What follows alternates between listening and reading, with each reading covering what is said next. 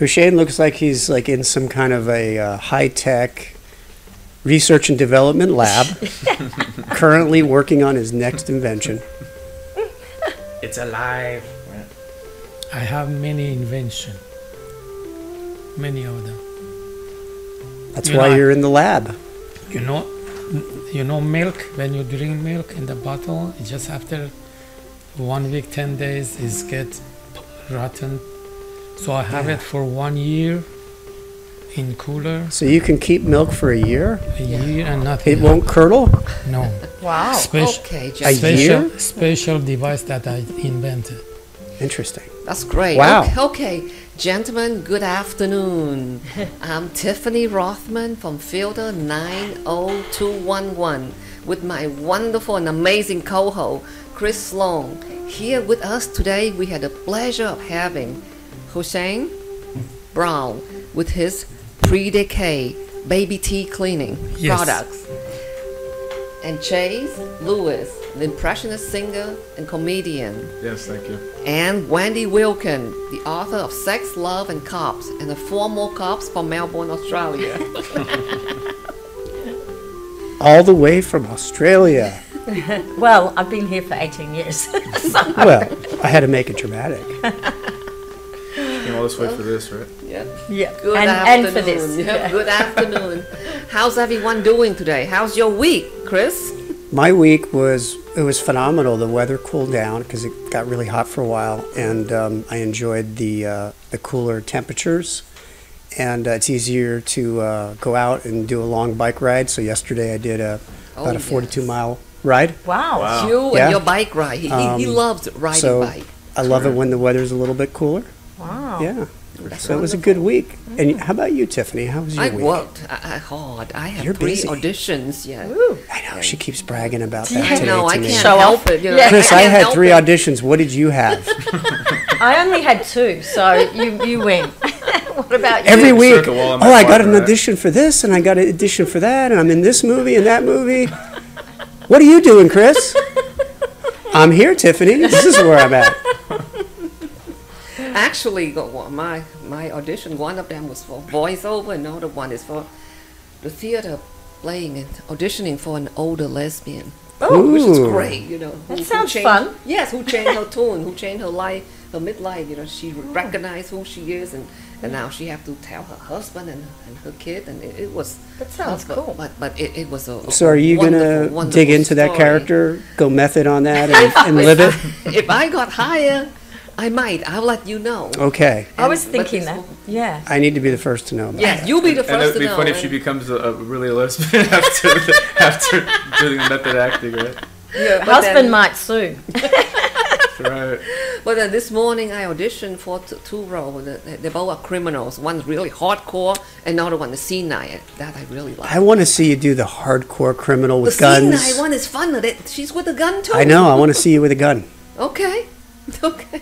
That would be interesting. You'll be the first to know. I want have to know. Get a fake gun and start waving it around. Well, yeah. That's Not in probably public, not how but- you use a gun. We got a full house That's what today. everybody. That's what everybody did. Right. Yes, we have full house today. I'm so happy to see you guys here. It's kind of cozy. Yes. I like it. Yes. Yep. We got some warm light. I feel like I have a nice amber light on my face compared to the fry bin light that I had a couple weeks ago. I felt like I was Chicken McNuggets sitting waiting for somebody to buy me. But it was good lighting. It was good lighting. This is different. Every week we kind of play around with the lighting and see what kind of mood we want to create.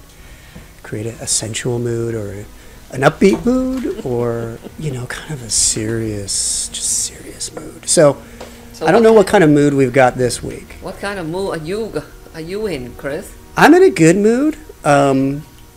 A little bit wacky today. Yes, I know. Uh-oh. I know. Would you like to talk about it? Well, no. But we have Alex here who does impersonations, so then I started crawling into it, doing my impersonations, which puts me in a little bit of a wacky mood. Well, we're in our bunker here right now at Infowars.com. It's we're at the home of where sex trafficking in Hollywood happens everywhere and up in the Hollywood Hills, and we got to stop it right now at Infowars.com. Get all the information you need. We got all the supplements, all the pills you need right there at Infowars.com to stop these Satanists trying to kill our children here in Hollywood. Infowars.com. Sponsored by Infowars.com. Hey, I didn't know I was on that podcast. Hang on a minute. And Wendy, I'm excited to have you here today. Thank you. Not that I've had you. I'm excited to have you here today. Because... Thanks for clarifying. See, I told you I'm in one of those moods. Yeah. Because there's a lot of conversation that we had on the pre-show about your background, and it's really intriguing.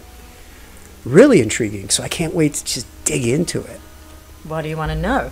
Everything. I want to know it all.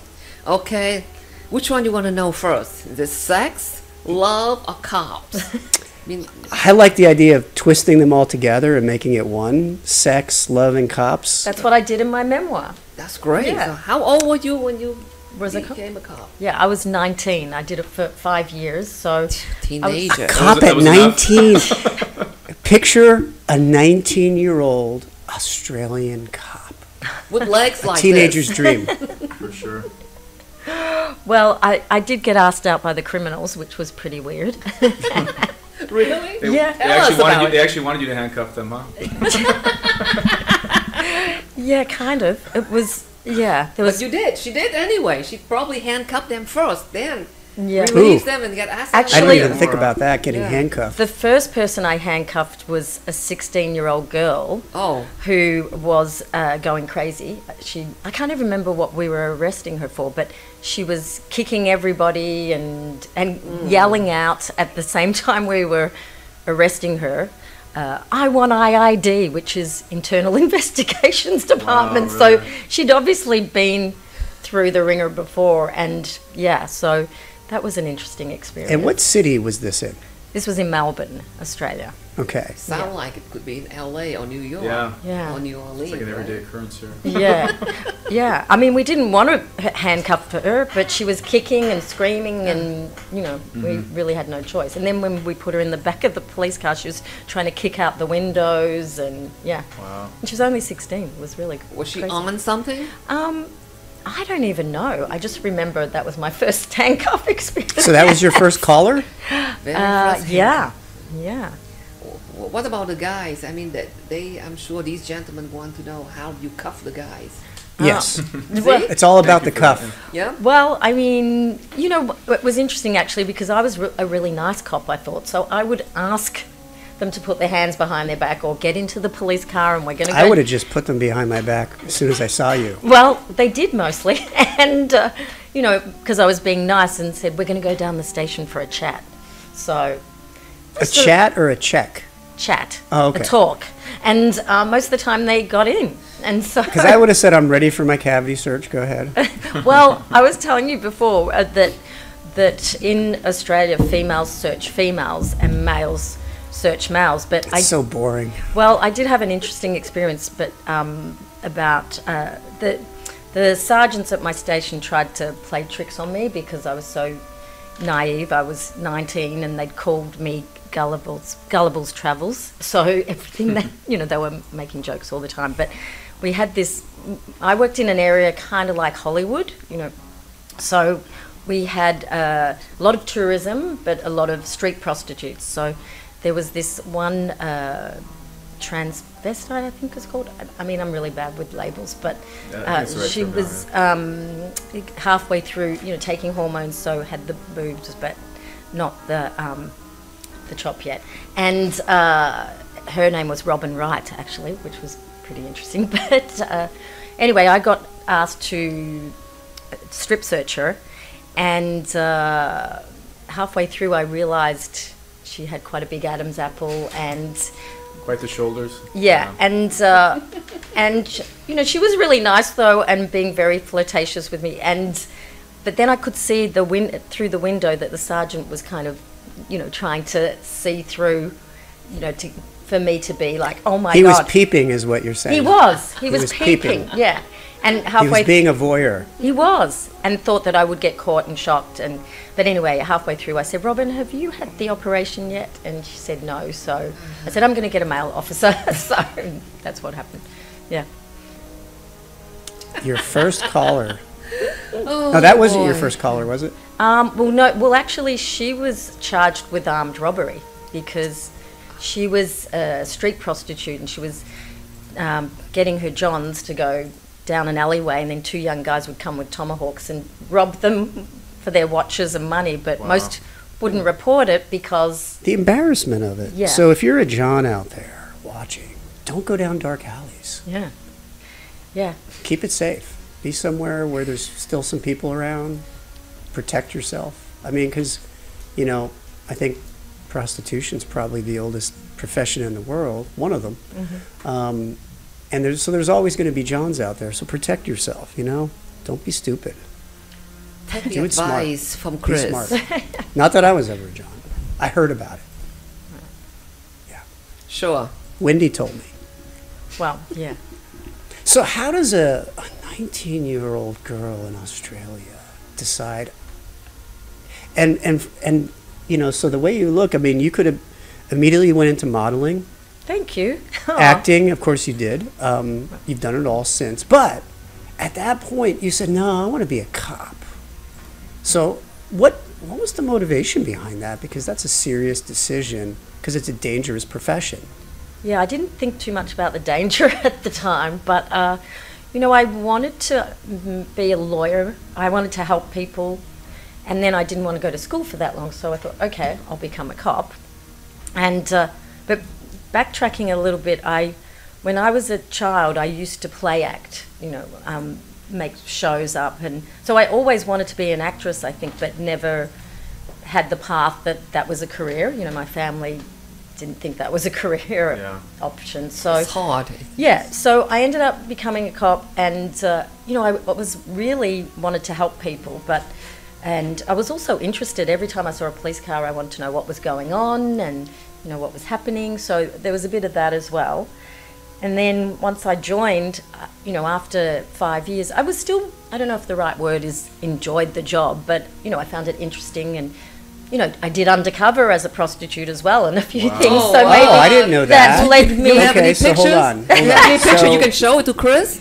So how did you prepare yourself to be an undercover prostitute?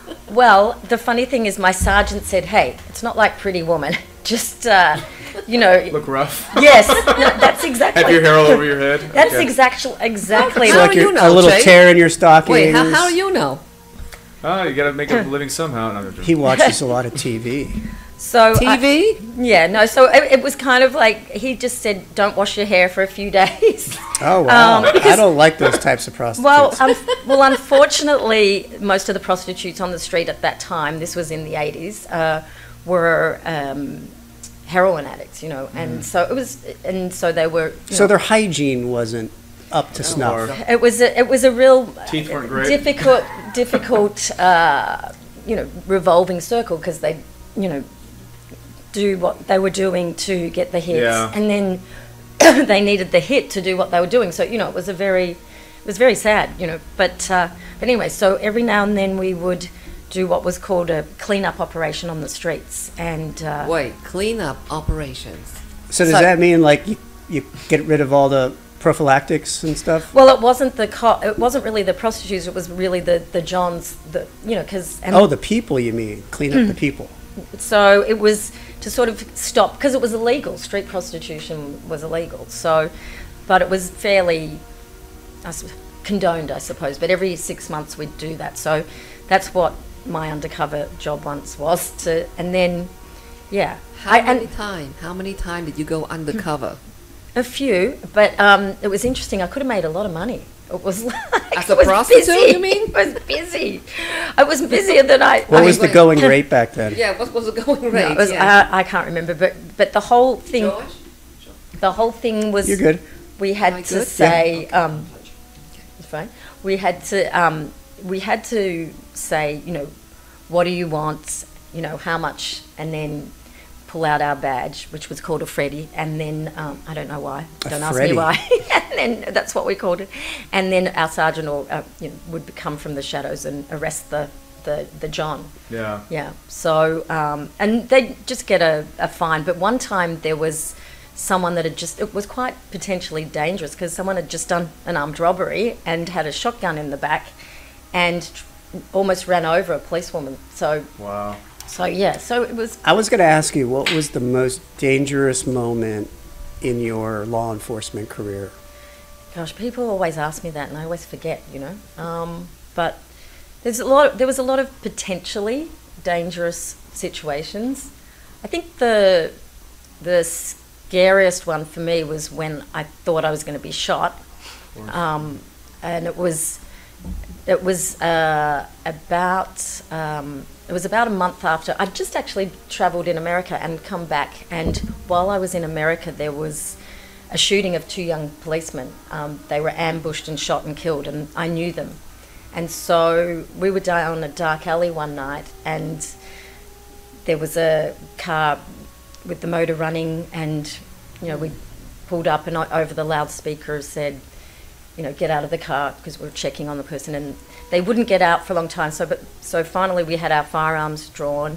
And remember, you know, this is the thing that people don't realise, it's all what's happened just before. You know, a few weeks before, we knew 2 young cops had been ambushed and killed, so the adrenaline's very high. And then we kept saying to this man, you know, put your arms where we can see them. And I remember he went like this in his jacket pocket, and I thought he was going to shoot me. And it was a split second between me pulling a trigger and not. And he didn't even have a firearm. So that was the scariest for me, that I could have shot somebody. So the fear was more that you were going to kill somebody, not somebody was going to kill you. Yeah, I suppose. Get some A bit empathy of there. both, you know, Yeah, of course. bit of both. What was he reaching for? You know, I don't know. And that's the stupid thing. And this is what makes me so angry when I hear about the shootings. I mean, I'm not defending these crazy cops, but, you know, I would say 95% of cops don't want to shoot anyone, you Yeah. know. Oh yes, That's no. a The thing is, psychopath, like, slowly, of course not. I have. And, yeah. I know that. I know. Yeah. Most good cops do not want to shoot anyone. Because you have to live with that, you know. Yeah. I knew a couple cops, and they said when they were police officer for 20 years, they never pulled out a gun. on No, anyone. and so that's like really scary in itself. But you know, I don't know why this man. I remember he didn't speak English, but it's pretty universal if someone pulls you up to put your hands up, you know. And I just don't understand. And you can't judge unless you're there. But if you get pulled up by the cops, put your hands up. You know, Yeah. just Common sense. yeah. That's my advice. So here's the real question now. Let's just say you're a cop again. You're a cop. Mm-hmm. And I'm a bad guy.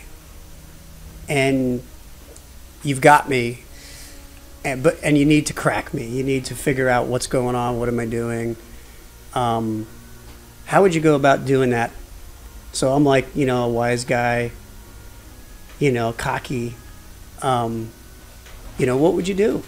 So well, And I'm talking about me, like Chris. I know you don't know me well. Yeah. But like from the moments or minutes that you've already known me, what do you know about me? Because you know you got to profile personalities, you got to profile people, you got to survey the situation. So what would you do with me? well, I mean, that's hard to answer because it's like, do I know, you know, that you have a gun, or do I? Well, I know, don't have a gun, Okay, do but I? I'm dangerous though. But how do I know you? Do I know that about you? Yes, you already know I don't have a gun, but you know I'm like dangerous person. Well, I'd keep my distance for a start, That's right. and I would, like, and is the situation I'm supposed to be arresting you for something? I'm already arrested. Now you got to break me down. You're in the station. You're interrogating me now. Interrogating. Oh well, okay. Yeah. How would That's- you? What would you do? Like now and again, with me, Yeah. based on what you know about me, what would you do? What tactics? How would you crawl into my head? Well, I mean, it's been a while since I've been a cop, but I would probably, you know, it's interesting being an actress. It's like breaking down a script, right? You would just keep finding out more and more information, keep asking you questions, keep seeing your reactions. And, you know, there's certain things, you know, if you're telling a lie, you can kind of start to feel like that, you know, you're not telling the truth. And basically start to appeal to, you know, what you want to do. Do you want to get out of here? Do you want to go to jail again? Have you been in jail before? You know, all those sorts of things. So start to appeal to your personal comfort levels, and would be what I would. And there's actually some people that want to go back to prison. Like I was on the train one time with this guy with like a 5150 tattoo on his forehead. He was like, "Yeah, man, I can't get a job. Nobody wants to hire me." And he was like cussing, and he was cussing in front of like little kids. And he literally said, "Yeah, I just want to do something to get back into jail." Yeah, some people are like that. You know, Can't deal with the outside world. Yeah. Well, the majority of them are like that. When I did my research, that's what they say to a psychiatrist. Said that there's this criminal. He was very brilliant. He has a severe learning disability, but no one knew about it. Right. He can't read, but when he talks, he's so brilliant. He's very poetic, and he would do things to keep himself in prison. Yeah. And then they realized that he faking it. So they let him go. So what happened was when he like got out of Shawshank, prison, you know, the older character, he just couldn't handle the outside world, you know. Yeah. So when he got out, guess what he did? He provoked someone so they can kill him, and he ended up dead. Wow. So the true story. Well, in a few months, he couldn't get a job. Couldn't function. That's the frustrating thing, and I think one of the reasons I left the police force is because, first of all, I was too young to sort of stand up and be counted. I saw some things I didn't agree with. Secondly, I felt like I was mostly putting Band-Aids on, you know, arresting the same people. You know, I would make a joke. It's not that funny, but the dumb ones get caught. You know, that's all the time. That. So you're saying I'm dumb? That's why I got caught? Well, you said you got caught. So well, does that mean I'm you're dumb? in the station. Well, to go to...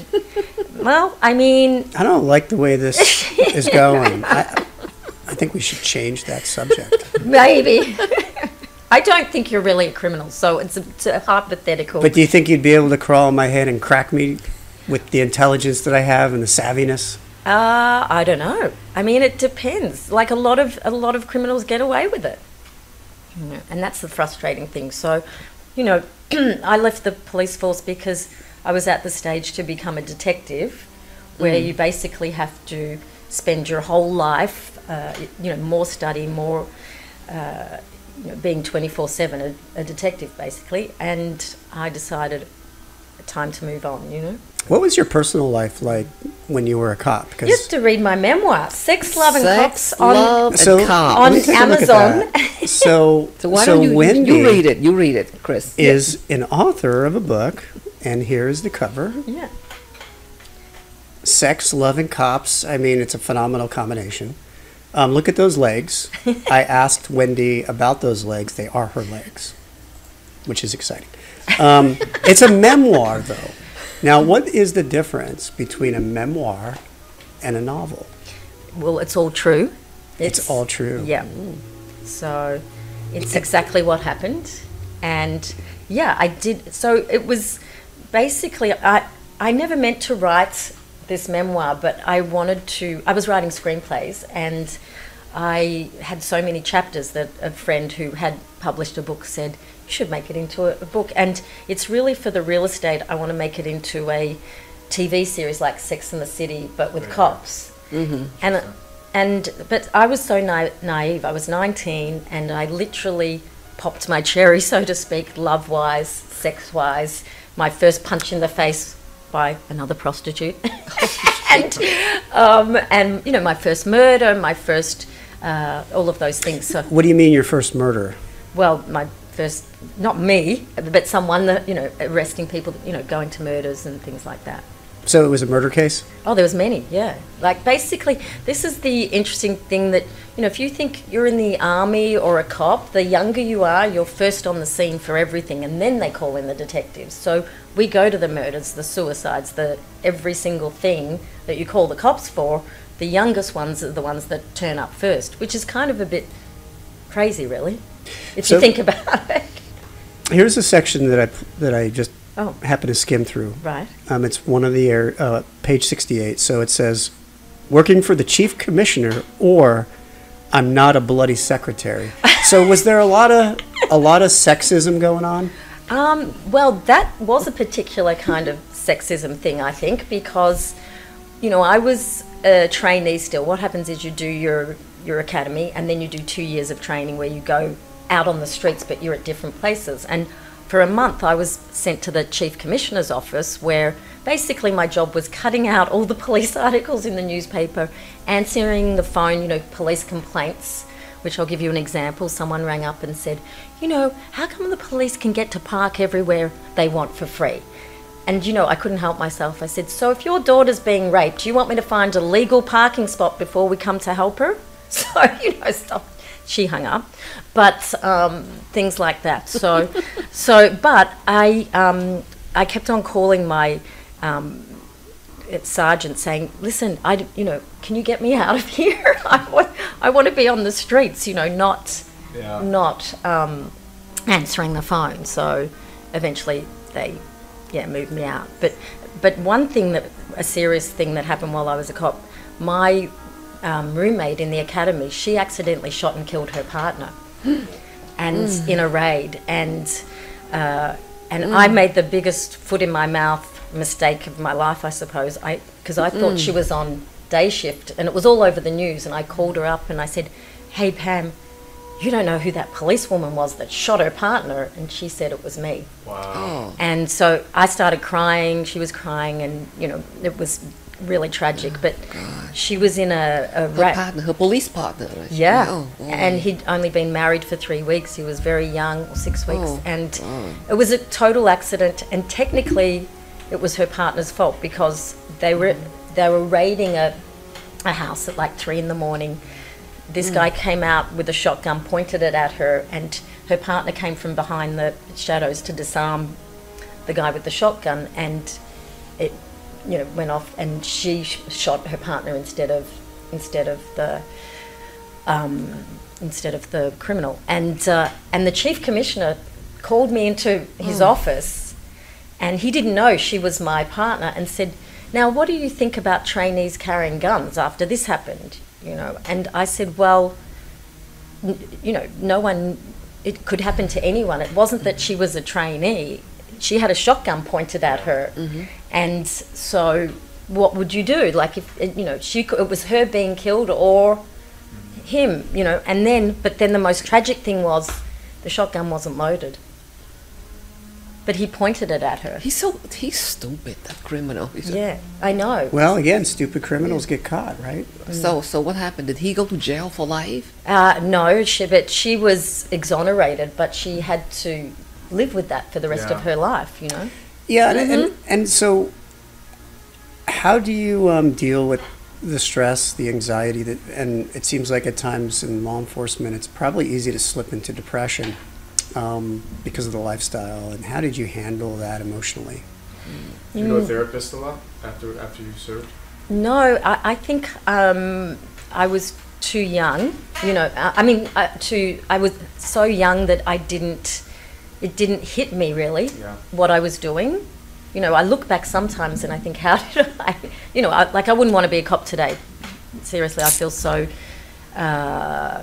Political climate, yeah, it's a very hard job. No one, you know, like, so, but yeah, I think I just kept moving, I suppose. And I think if I knew that it was time to get out though, like if I look back. So you had awareness, yeah, an inner awareness of what you needed to do. Yeah. Can you tell me about meeting one of Australia's most notorious criminals? Wow, we're putting all this... People have to read the book. But, yeah. It's a sneak peek. Yeah. I've forgotten his name for a sec. He's very famous. Constable? No. On the back it's... Eric? Eric, you Bana? know... Well, Eric Bana played him. Chopper Read. Yeah, yes. That was a great movie. Okay, so Chopper Read came in to report on bail. So in those days, when you got out on parole, you would, I don't know if it's the same now or even in this country, but you'd go into the police station and sign the book, you know, and he came in, and I didn't know who he was, and he had a big handlebar mustache, and he, you know, signed the book, and then he said, hey, you're pretty cute. What are you doing later today? How about we go on a date? I'm going, I can't date you. You're a criminal. And so... And is that Mark? Yeah. And Mark Reed? Mark Chopper Reed, yeah. He's very famous. And so when he left the station, I said, hey, Sarge, what was that guy in for? And he goes, oh, hitman, murder, chopping people's heads off. Yeah. And so, yeah. And, That's it? Yeah. And then he became, after a few years, he became a stand-up comedian, like in Australia. Like, he's very famous, yeah. He actually chopped his ear off in prison. And I think he stabbed someone in prison too. Like, but he was quite a character, and Eric Bana did a really good job in the movie. And like one example in the movie is he goes and tells these detectives that he, killed someone, and the detectives don't believe him, and so he did make up half of it. Like, he would actually admit to twice as many crimes as he'd done, So yeah, he was quite a character. But I didn't go out with him, no. So with all of the stress, and anxiety of that profession, it probably draws up sexual desires. Because stress can do that. So, tell me about, what it was like having a personal life, a love life, being in that profession. It's an interesting profession. And, maybe any kind of love triangles or anything? Yeah, well, there was actually.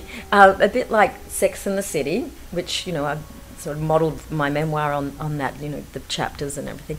I was dating, and actually my ex read this recently and was a little bit upset because he didn't know about this. But I was in love with a young footballer, and he got seconded to play for a team, and it's basically the equivalent of going from LA to San Francisco. So he was playing for St Kilda, and then got what do they call it when they,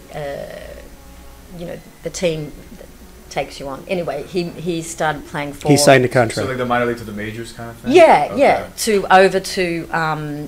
Perth, to play for a team over there. But I just graduated from the academy, and he said, come over and live with me and follow, my career. And I'm like, you can join the police force there. And I'm like, no, I'm not going to, go over.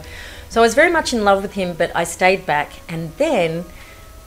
I was 19, so I started on the side dating other guys, including a detective. And so, yeah, there was a bit going on there. But you have to read the book to find out what happened.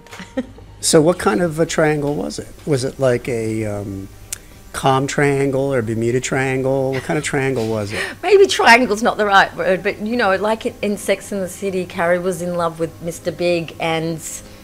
Aiden, I was in love with two guys at the same time. And how did it end up? I ended up... Gosh. Is it in the book?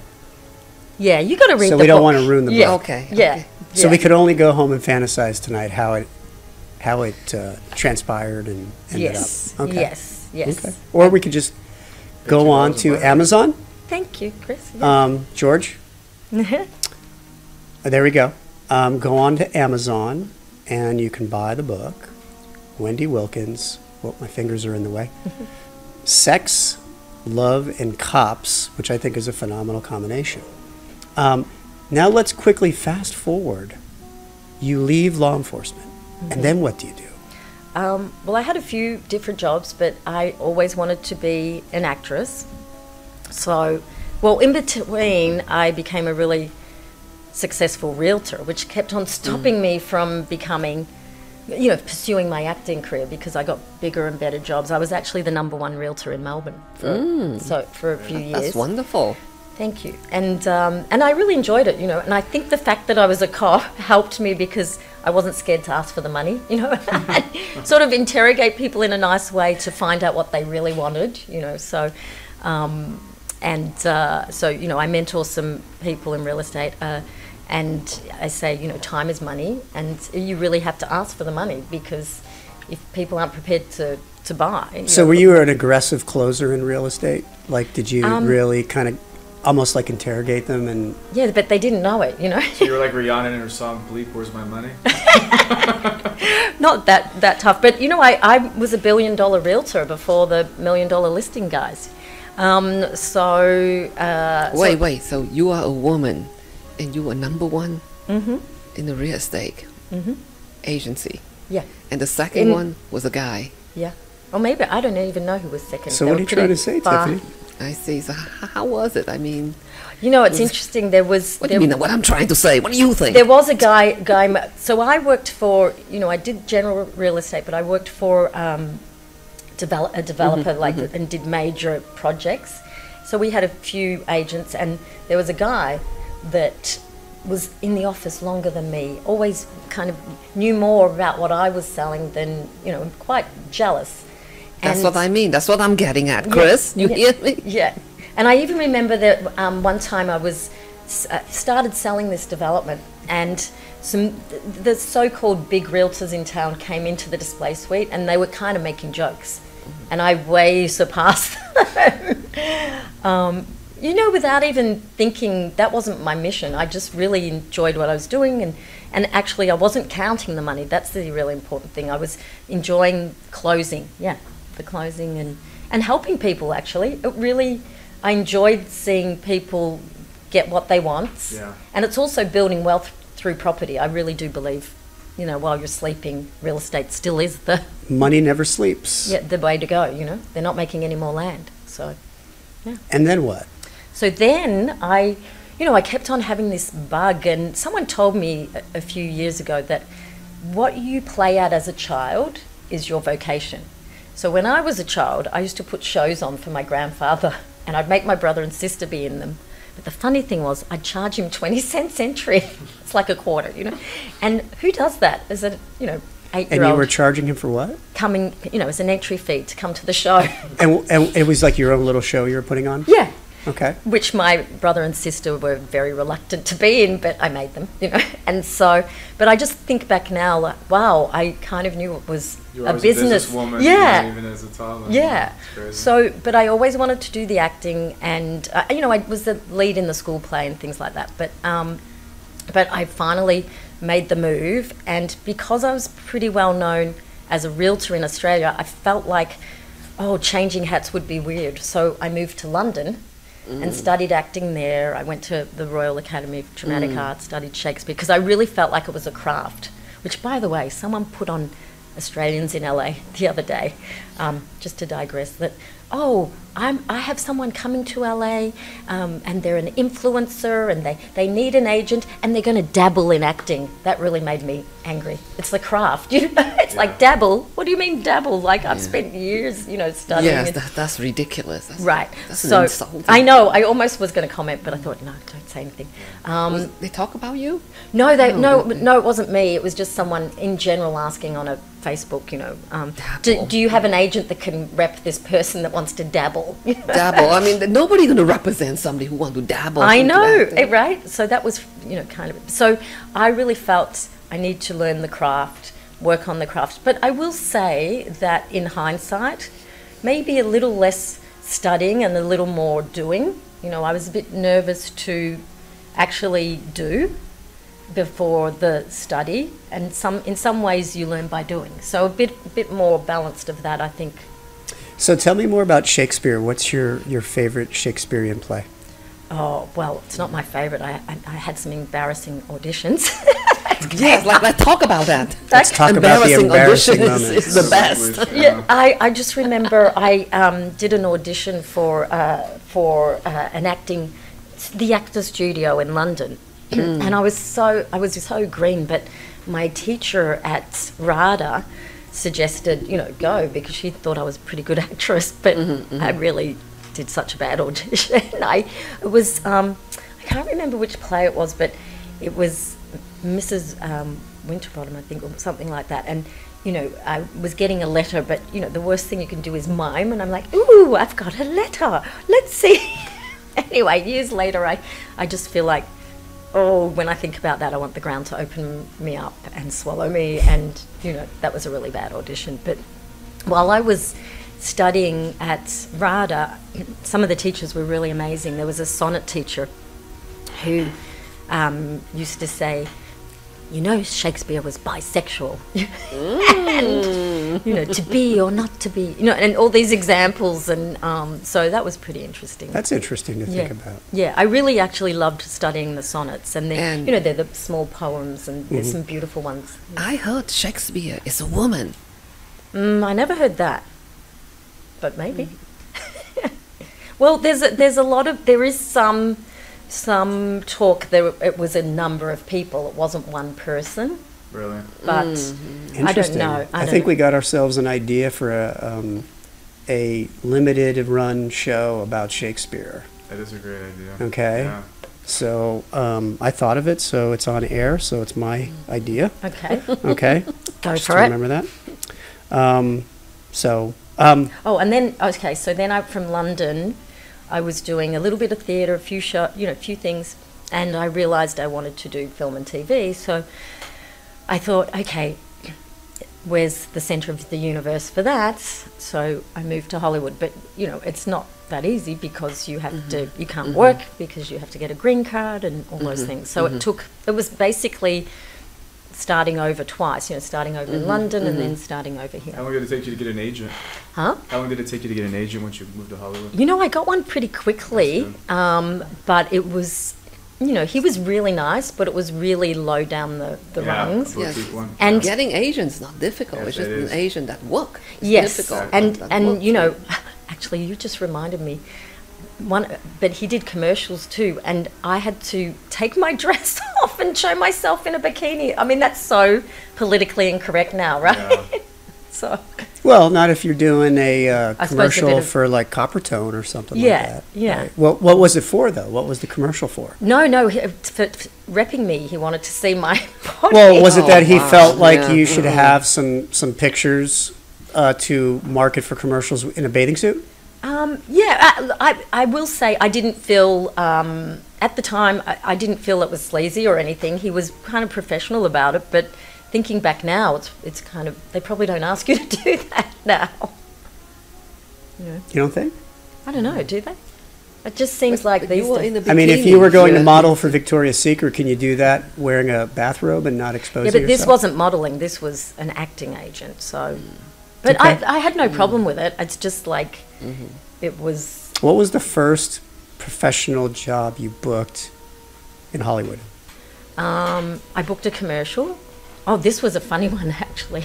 I booked a commercial for Warner Brothers. Now, this will age me. It was, how we were going from analog to digital?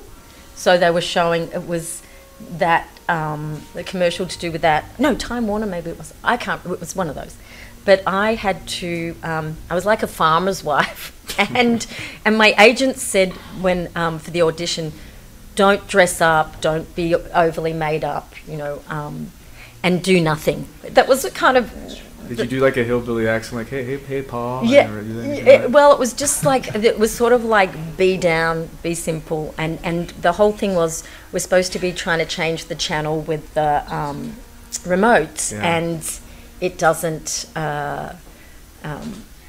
what's wrong? It's gone to snow, and then there's about the analog going to digital. So the first day was in the studio, and we're walking along and something, and then the second day was in Chatsworth, and we're in bed, farmers, we're watching TV in bed, but, pyjamas and everything. Now, I'd just moved from Australia, and all the camera people were making jokes. Oh, the next one's going to be nude. Now, I was thinking, this is so unprofessional. Why are they talking like that?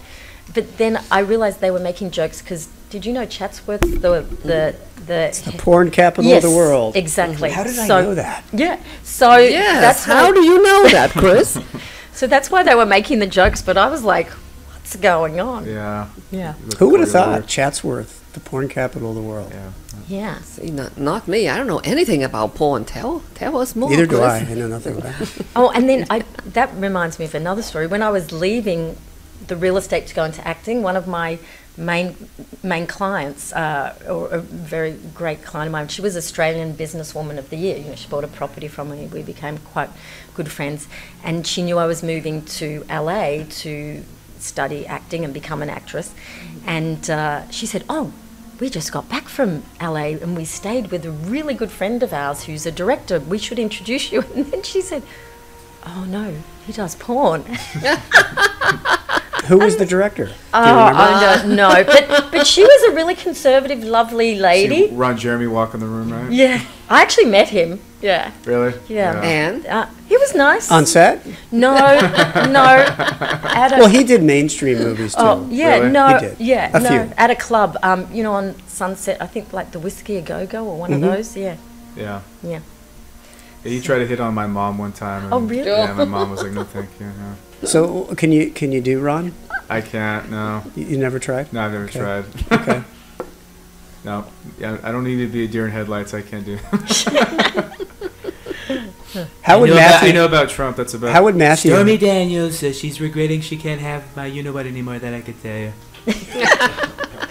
She wants that orange you-know-what in her you-know-what. No. Oh, that's good. That's good. Trying to be PC here. So let's go a little forward. So you're starting to get work in Hollywood. You were a cop, then you were a top realtor. You come to Hollywood. You're asked to show yourself in a bathing suit. You then book a job and start filming in the porn capital of the world. What are you thinking at that point of your career? Is everything going the way you wanted it to go? And what Did you want to go back to real estate? Or go back to Melbourne? You know, no, I didn't. But you know, I was. They were joking, and then it was really nice, and it was actually a really lovely experience. And I was kind of excited. It felt like things were going quite well, but then I don't know. And I was non-union then, so Yeah. and then as soon as I became union, You kind of get more limited, right? Because Yeah. You have to, yeah. and I actually became, then I started competing with, because, you know, I started acting so late. So every job I was competing with were really well-known actresses, and I just missed out every time. So Who's the first well-known actress when you think back regarding that situation? I don't like to say those sort of things, but Yeah. I did book a role, actually. I don't know if I should say it. You should say it. Say I actually booked a role in a movie, and I was sort of one of the main characters, and I think Linda Carter was up for it. Wow. And wonderful. yeah, and I got it because it was a really low budget movie, and I see. they They couldn't couldn't afford afford her, her. Yeah. so they got Yes. me. But it So was it could have been Wonder Woman, huh? yeah, and it's funny, my initials are WW, and some people used to call me Wonder Woman. So There's so many like prolific Australian actors now, but during your time when you were, starting out, were there many Australian actors at that time, or you know, in Hollywood? again, I started so late, and there weren't that many Yeah. here actually. But I booked a job here back in Australia for the longest running TV show called Neighbours, which Margot Robbie, that was hers. Every main actor you could think of, Australian actor, was in that series, and I had a guest star. So I went back to Australia, did the audition, and I remember at the audition I said car, like an American. And I'm actually Australian, so, but I still booked the job. So, but I heard it in my, that I was Yeah. saying a word in an American accent. And, yeah, and I was with the two main leads, so it was a fun little job, yeah. I think that show's just been cancelled after it was the longest running show, and Really? yeah. It was like a soap opera? It was kind of a mix between, I suppose, a soap and Beverly Hills 90210, Okay, I suppose. interesting. Yeah. And here you are in Beverly Hills 90211. Yes. How ironic is that? Right. Now, let's transition a little bit further. You get into directing. Yes. Yes. Tell me more about that. And that was not, so again, because I started acting so late and there wasn't a lot of work, I started creating my own work. I made some shorts. I wrote the first short I wrote, I played the lead role, but I didn't direct it. And it actually had a really good little run on the festival circuit. We even got invited to Sundance, but not the main competition. It was called Occupy Sundance, because my short was called Big Bully Bank, and it was around the time, and it was about me trying to close my bank account to disastrous results, and it made me crazy. Like, I even made a word up, and I said, you know how it can make you crazy, bad customer service? Yeah. And I said, have you ever heard of going postal? Well, I'm going bankal.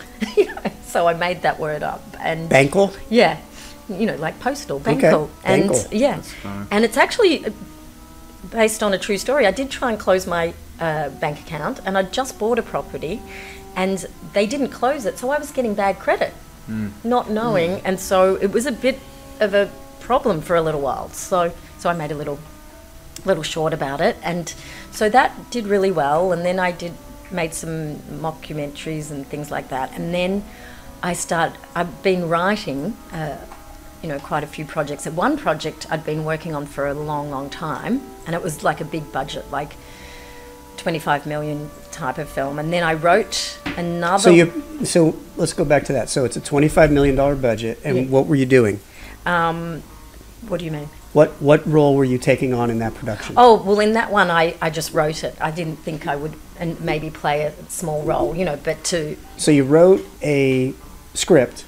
Yes, it's still in development. But what happened was, while all of that, I wrote another little feature that I entered into one screenwriting competition, and it got really high up, and that is the movie that I made, that I directed, my first feature, which has Eric Roberts in it. And what's the title of that? It's called Death on the Border. Death on the Border. So Eric Roberts and who Danny else? Trejo. Danny Trejo. Shannon Elizabeth from American Pie. Frank Whaley. Me. I have a little role. Can we see it? Not yet, because it's in post, but it's at Cannes at the moment. I just got distribution, and they took it to the Cannes Film Festival to sell to international buyers, and it did premiere. I entered it into one film festival, the Beverly Hills Film Festival, and it premiered there. So you could have seen it there, but that was a few weeks ago. And yeah, it was quite a roller coaster ride. I tell you what, being on the other side of the curtain, wow. Yeah. Where did you produce it? Here.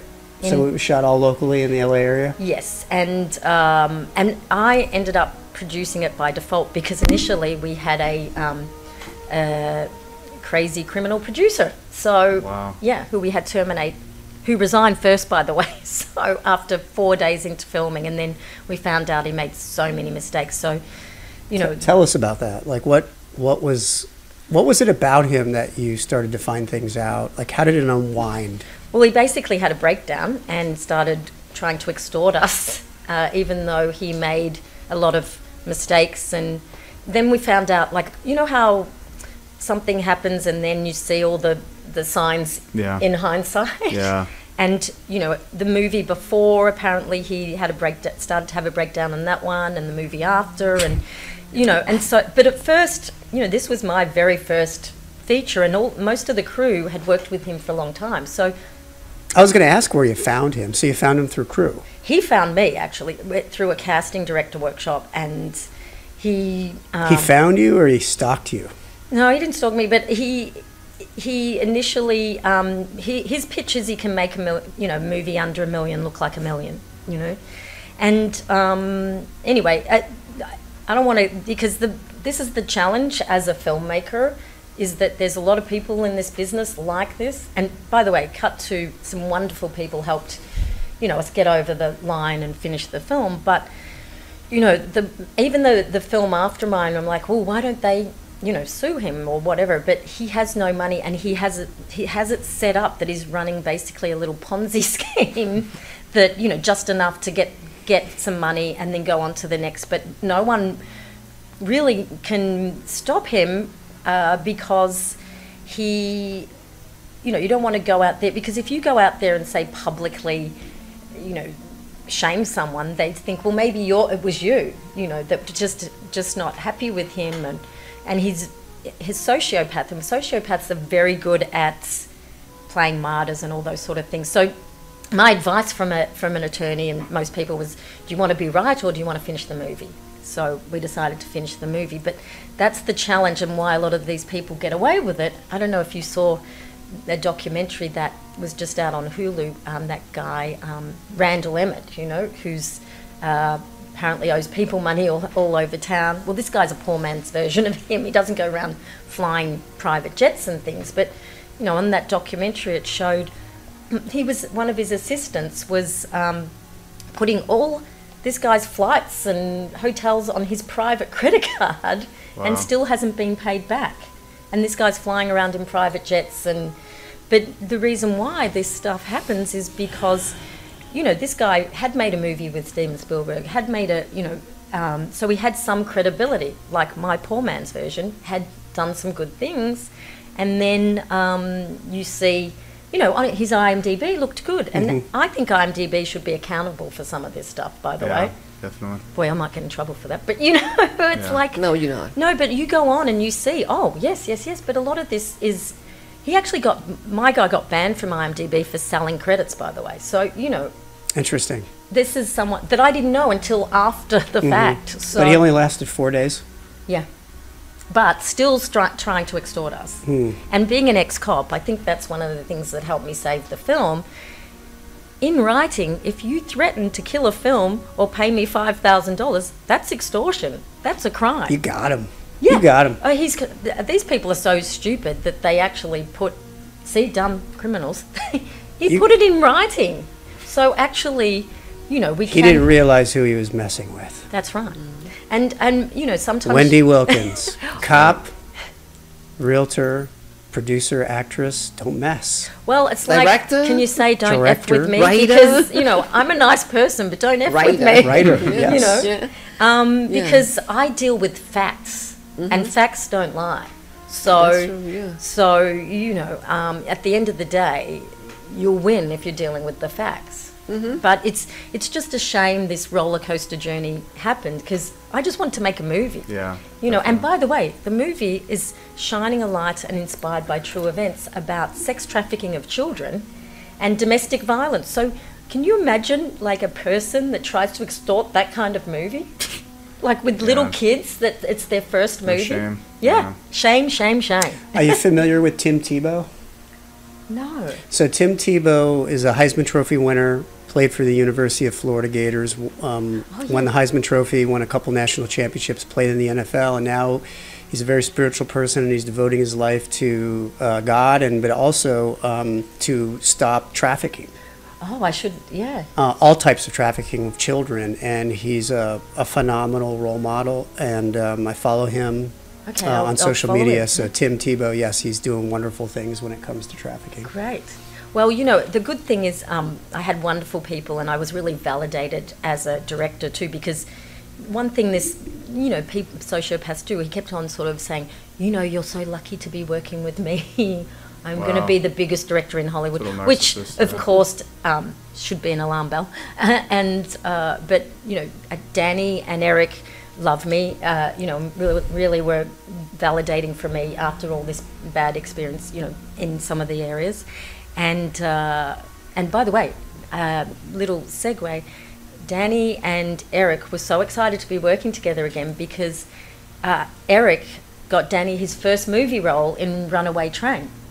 And so they were like a reunion and having a great time. And you know, Danny's really a philanthropist now and doing a lot of things. And, you know, I didn't want to involve anyone. They didn't really know about all this going on behind the scenes, except I did mention one thing to Danny, and he said, hey, I know people. I mean, he was joking.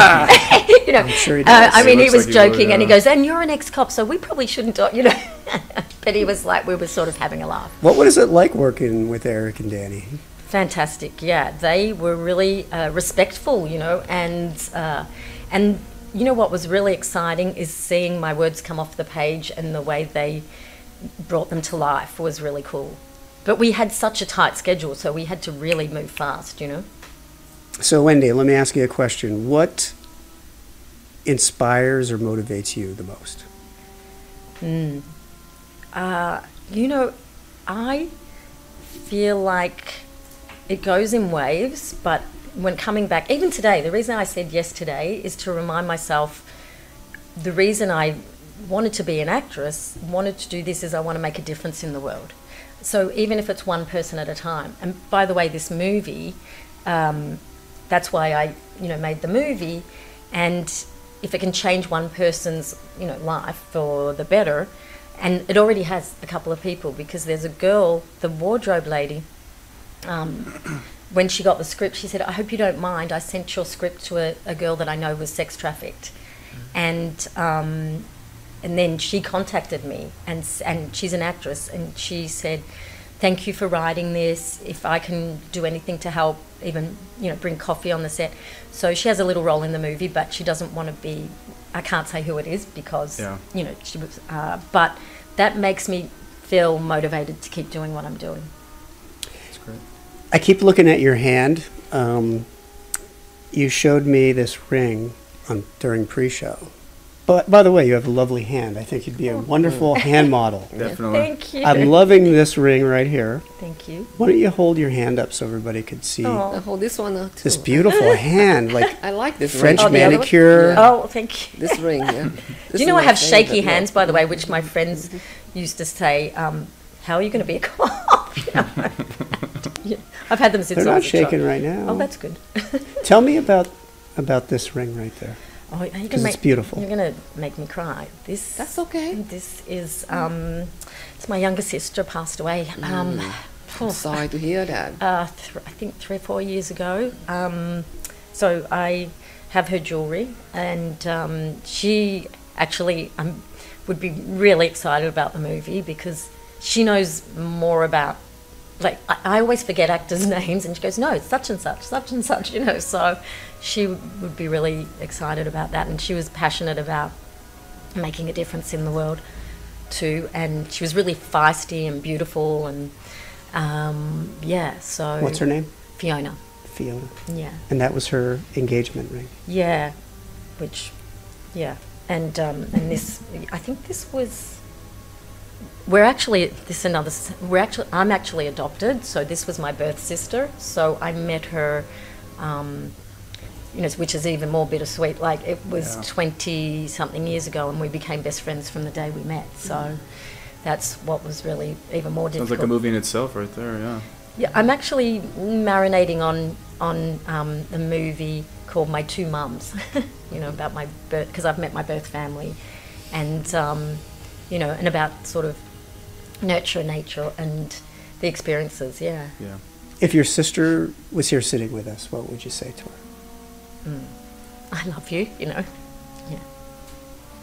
And actually, that you were talking about depression before. Someone brought up depression, and I never really understood depression. But after she passed, my ex suffered from depression, and I didn't really get it. And actually, she suffered a little bit from it too, and they got on really well, sort of talking about stuff. Whereas I was more like, just buck up, why don't you do this course, or get out of bed, or But when she passed, I had this little depression because I was like, okay, what's my legacy? She has a child, by the way, so I don't have a child.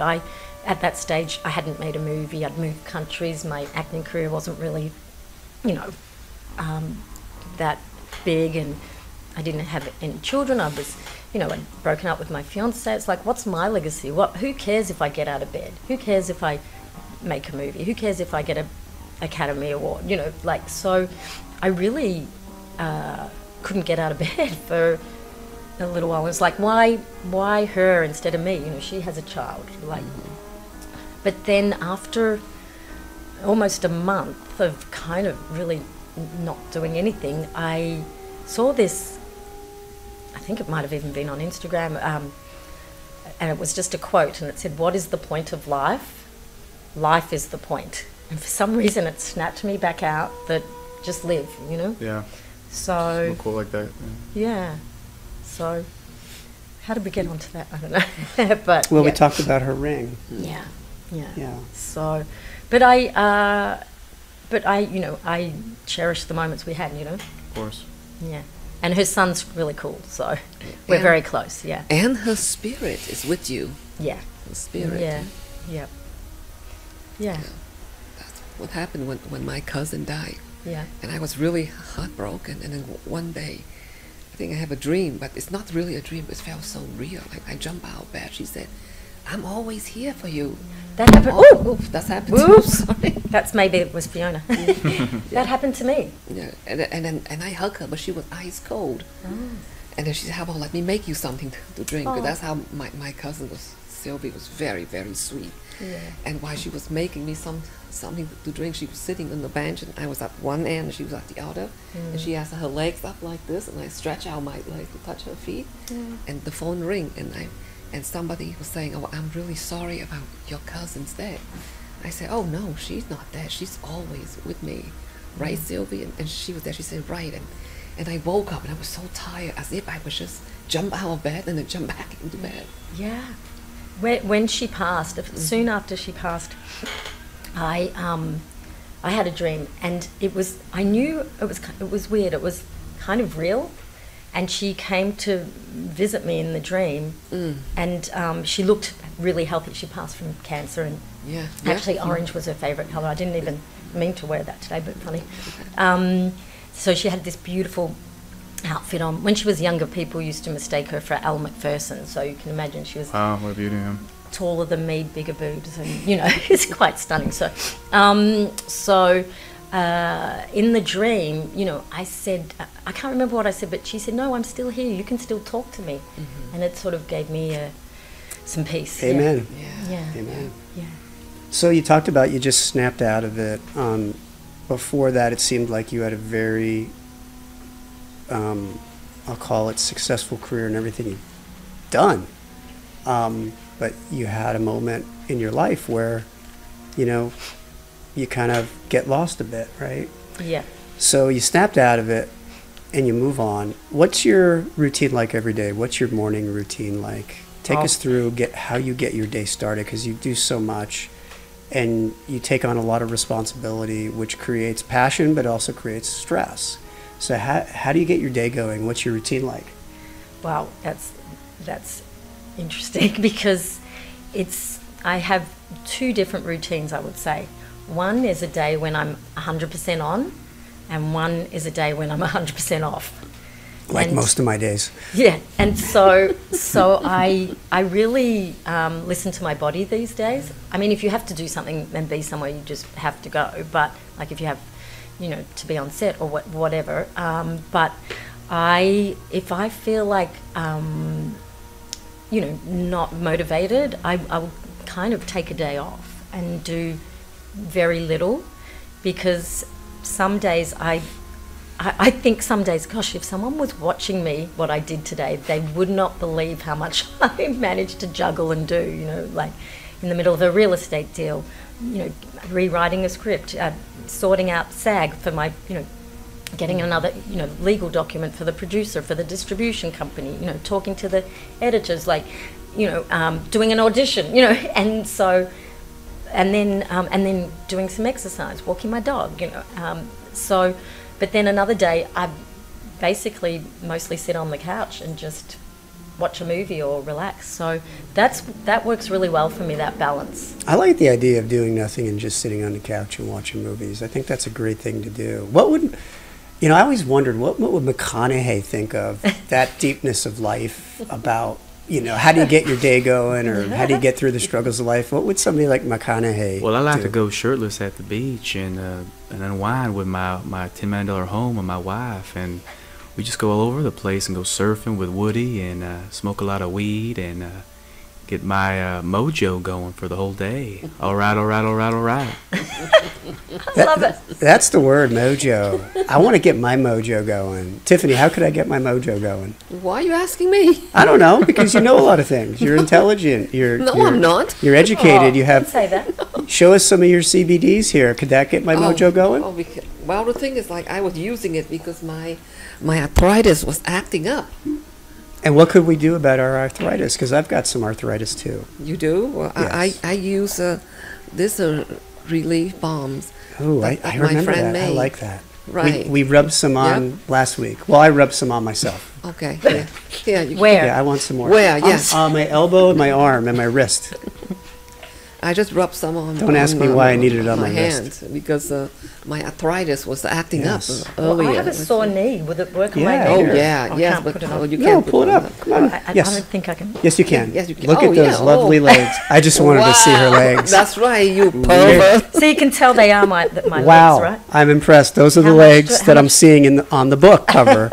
I just want to see the pocketbook and the badge because that just makes it. The badge is. Make it perfect. I had to hand my badge back. And what do you call the badge again? In Australia, Freddie? Yeah, I don't know why actually. Why do you call it It's kind of Freddie? a What do you nickname. call it? A Freddie. A Freddie? When she would pull the badge on It a was like John. a slang. No, Here's the we Freddie. didn't tell them You're that. busted. It was like an I don't know. I have to find out actually. It's a funny name. I have a very good friend here. How's this? So he and I were in the police academy together 20 years ago. Well, actually, it was a bit longer, but I tell him stop telling this story. But he came here to do acting as well. He was a cop for 15 years. So you showed him the way. He was following your lead. Well, he contacted me and said, hey, I'm here in LA. It was 15 years later to do acting. And I'm like, Anthony. And then the next day I went to an audition and his headshot was up there.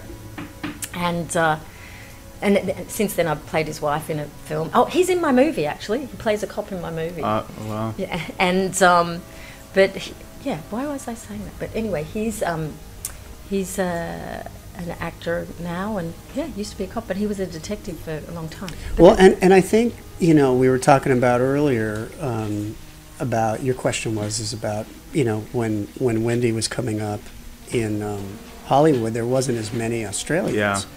And now There's so many It's- There's a prolific. lot. Yeah, there's so many It's- great Australian it's actors. incredible. Yeah, I know they're the best. Yeah.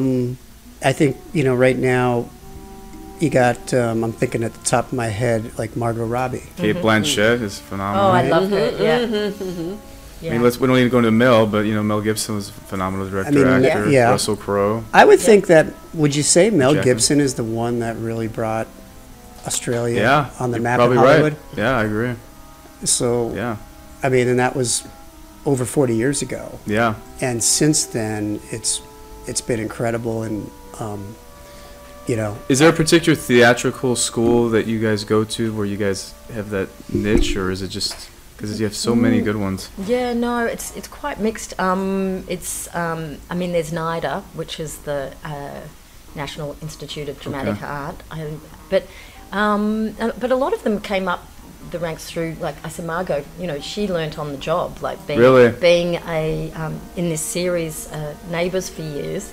Which I did a guest star on it, as I said earlier, and just one guest star, I realised how fast they move. So it's a great training ground. did you cross paths with Margot? No, not on that. But I have. She wouldn't remember, but I met her briefly at sort of like hi, Yeah. she's so talented. I remember I'm a member of Australians in Film, and they had a screening of I, Tonya, and she was the Q&A, and Phenomenal film. Yeah, well, she produced it as well. I love that film. And she when she was talking, she knew about camera angles. Like, she was really knew so much more than, she got that movie made, yeah. Wow. Yeah, And then I was pretty impressed. Heath Ledger. Yes, yeah, I met him actually. He was really sweet. That was really sad, yeah. Yeah. Where did you meet him at? Actually, I met him twice, but the first time I met him, this is interesting because there's a really, she's doing really well in Hollywood. She's on Yellow Jackets at the moment, Simone Kessel. Oh, we're in the same acting class. And, this is an interesting thing because I'll never forget a scene I saw her do. So she really had the talent, People just sometimes stand out. So she had a little party in the Hollywood Hills and needed sort of someone like as a door, we call them a door bitch, and An adore bitch? it's sort of to check off the list, a very private, because there was an inclinator. It was for a famous Australian swimmer who she was friends with, and her husband's a director. And anyway, and she said, look, I know you're not going to go crazy, like, starstruck, but, the people coming. Yeah. And I think she just kind of said, I know you're cool. That's all she said. So you could do that and then come up afterwards and once everyone's in and have a drink.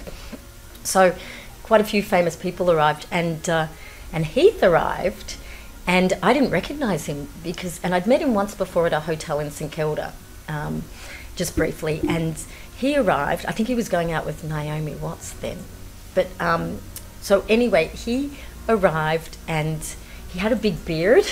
And I said, and your name is? And so he was so humble, like that because I didn't recognise him. He goes, "Oh, Heath Ledger," you know. And I said, "Oh my God, Heath, sorry, I didn't recognise you." And he was just so.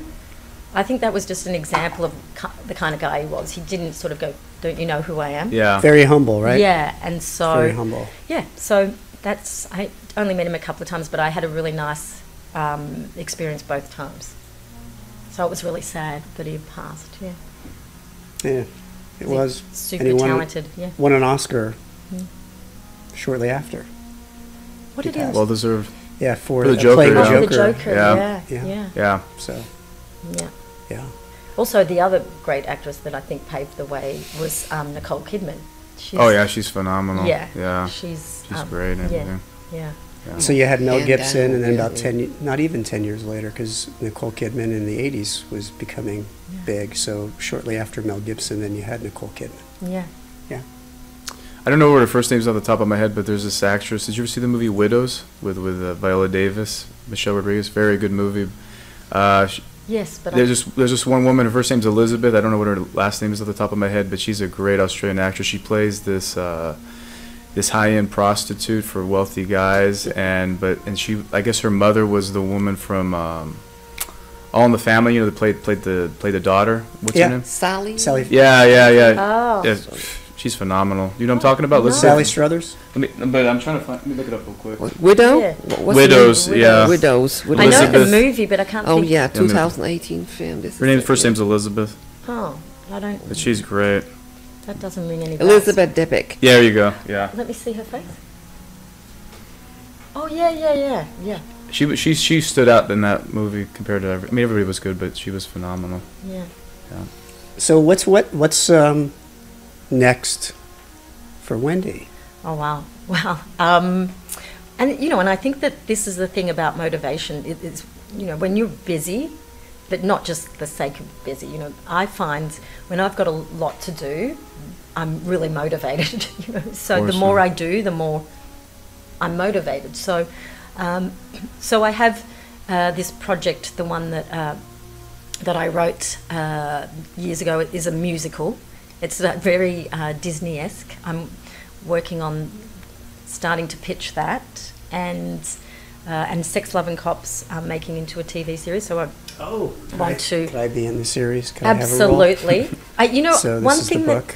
And on the back, that's me when I was a cop. I look about 12. Oh right? yeah, I was looking at this picture Can earlier. I be in it She's too? I want to really play a cute. criminal. Okay. This is her. I don't Yes. know if Did you plan on could- making this You a? can play Matthew McConaughey. Oh, okay. All right. Yeah. But I want to play a criminal. Well, I'll tell you one thing that I can't wait to employ all my friends.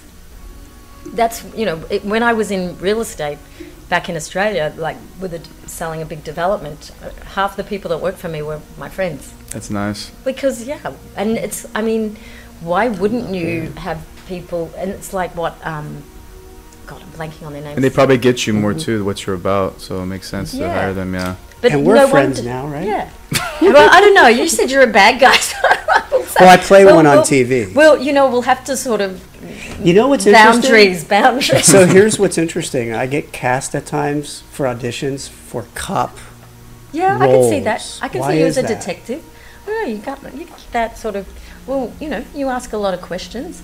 So, Yeah. you know what's kind of annoying for me? I never get cast as a cop, and I really was one. Though I did just do a film where I played an FBI agent, but it's like I really was one. Did you plan on making this like a TV series or just a straight movie? You know what? I've written a few sort of jumping off, you know, from this. I feel like, and I've been talking to a few people about it. So, you know, ready to pitch. But I feel like I really like the sort of TV series idea of a cross between Sex and the City and maybe Law and Order. I don't know, Yeah, because it's interesting. one thing I've really noticed, you know, and what's quite cathartic about writing, you know, back about then, is things haven't changed that much. There's still problems with diversity and, you know, and bad cops and crime and you know, my girlfriends and I, we grew up watching Sex and the City, and it helped us in our era to have a bit of sexual awakening and all those sort of things. So I feel like making a series like this with cops, we can you know, my idea of not doing a documentary but having a narrative form is still sending a message but not hitting you over the head with it. You know, and Not being too preachy, right? Yeah, and opening up conversation, because if you see on TV something happening, then it might make you think twice about judging somebody, or, you know. Yes. Yeah, that makes sense. I grew up watching Starsky and Hutch. Oh, yeah. I know, yeah. And Beretta. What about when I was a cop, they used to call me policewoman from Angie Dickinson. Angie Dickinson, policewoman. She had some sexy legs. Well, Angie maybe, Dickinson. I don't know. Well, She thank you. did. Maybe that's why. Maybe Yeah. that's it. Yeah, that's got to be it. I think maybe my legs are my best asset, I suppose. I don't think so. Well, they're pretty nice. Oh, thank you. So how do people, you know, where can people go to find out more about you and your work? Well, I probably, on Instagram, I'm Okay. Instagram under what name? at Wendy Wilkins. Oh, okay. Oz, O-Z, which is slang for an Aussie Australian. Wendy. Wilkins, Oz. Wilkins. And I noticed you don't O-Z. you don't say the word mate. How come? Like this? This is it? Yep, that's me. Yep, Oh, okay. yeah. And you can, on there, you can click on the up the top about sex, love and cops, which, by the way, was #1 on Kindle autobiography crimes for Oh, for wow. a few weeks. That's So I can wonderful. say I'm That's a great. #1 best-selling author. Yeah. Wow, that's Number great. one best-selling author. And maybe if they Wendy mention this Wilkins. show and they buy the book, I can send there's a bonus chapter that's not in the book. She's holding back on us. Oh. So if I buy the book on Amazon, I'll get the bonus chapter? Yes, I will. You hear that? I That's need right, your, I gotta I check need that your out. email so I can send it to Yeah. you. Yes. You can use that. But you have to on your stand-up. You have to send me a photo with you holding the book. Not I this will. one. I gave you this one. Oh, okay. So, Wendy, you're not using the word mate. How come? When do you properly use the word mate Well, as an Australian? I think it's kind of. You can get the stereotype of it. Yeah, I don't use the word, but if somebody sort of says, you don't sound that Australian, I would go, because I don't say, g'day mate, how you doing? I mean, my brother talks like that. But mate is another word for like friend or pal or Yeah, something. yeah, You know, but so. yeah, I don't think, you know, because I've lived here for so long, I sort of forget sometimes but I don't think any of my friends say mate. But I don't know. Yeah, I'll have to check that. Yeah. Okay. So we have another guest today, a returning guest, and I'm Yeah. excited again because I think he has a phenomenal invention. And several episodes ago, he was on our show sharing this wonderful invention that him and I were talking about how we're going to get this marketed, and I'm only in for 25%. Boy. I'm in for another 25%. His name is Hooshang, and Hooshang has this invention that is patented that is to prevent tooth decay in infants before their teeth actually start to develop. And as they're starting to develop, there's a high risk for tooth decay. Because let's face it, an infant can't really, floss and brush their teeth like an adult. I'm still learning. And that, and I'm an adult, I think, at least. So, Hooshang, welcome back. Thank you very much for And having me. I think what I'll ask you to do is quickly, again, because we have probably more and more viewers every week. We're getting a lot of viewers every week, thousands and millions and tens of millions of viewers watching our show, that there's so many new viewers that they have not yet seen your invention. So why don't you take us quickly through it, tell us how it works, how you came up with it, what's the benefit of it, and why parents should buy this for their infants. Yes, my patent is babyteethcleaning.com. I mean, to prevent tooth decay. I will demonstrate it for you. My invention is an insert that you put in the bottle, baby. Everybody has a different bottle, different size of bottles. And then the insert in the bottle is what will release. Yeah, I'm just assuming this is the first liquid, and this is the second liquid. And that second liquid is what's going to help clean the gums. That's right. So this is assuming this is the milk, and assuming this is the water. Okay. And is the second solution just water? Is that what it Second is? solution is just water. It's water. Yes, To irrigate the infant's mouth. that's correct.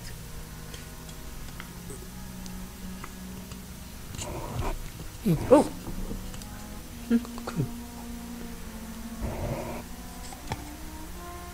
So once it's in the bottle, Yeah, when the first liquid finish, I'm just so the milk starts to drain out as the Yeah. infant drinks the milk.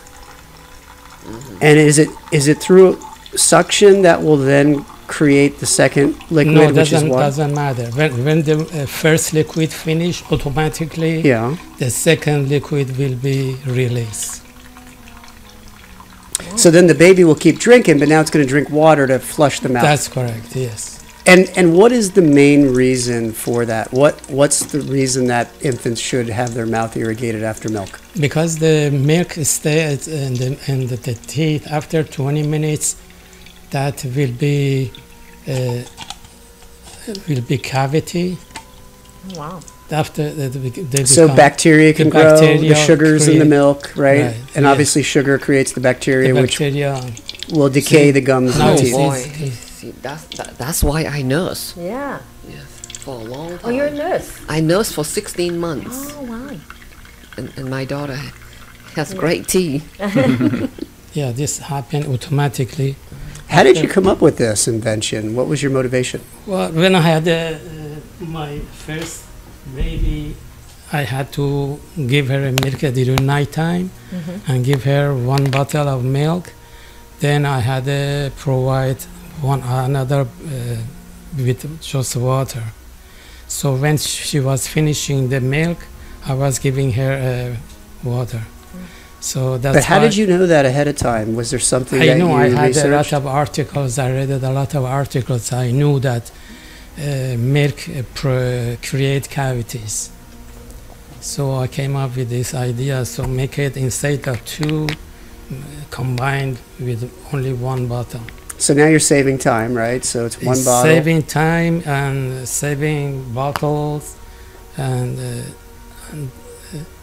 the kids that they don't like when you take it out and put Oh. another one. Right. So this They get kind of cranky, don't they? yeah. So you might not get them to take the second Yeah. bottle. They Yeah. may not to take a second. That's what I was bottle. saying. How do you manage to do that? Yeah. So it took me a lot of years to create this. In How many years did it take?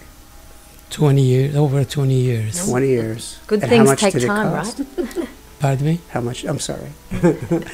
Good things happen to those who wait, right? Yeah, that's. I hope to give this my invention to kids and around the world. How old is your daughter now? She's 30. And does she have a wonderful smile and She has- thanks you for it? She has, yeah, she has a does? beautiful teeth now. Yeah. Did you patent this? Was it very Yeah, tedious to it get it cost me more than Really? $200,000. Wow. Wow. Yeah, And I came up with the idea that I think Procter & Gamble would love this idea. Mm. yeah. Well, this is not only one invention. I had different kind of invention until I got to this point. Right. How many different inventions to get to I that had final product? three patented. This is the third. This is the third patent. Have you gone to Shark Tank yet? I was going to ask that. No, the Shark Tank wants the product that is already being sold in the market. So they want to see revenue already being They driven. want Oh, to. right. They Have want you to- thought about, and we talked about this when you were here the last time, have you thought about going to certain types of shows? Like I would say, sometimes they have home shows where it's like home consumable products, like cleaners and this and that. And people go to these shows, they're in Las Vegas, Los Angeles, all over the country. And they showcase their product. So like some of the products that we see on TV now started out with these, going to these shows, like OxyClean and Flex Seal, you know.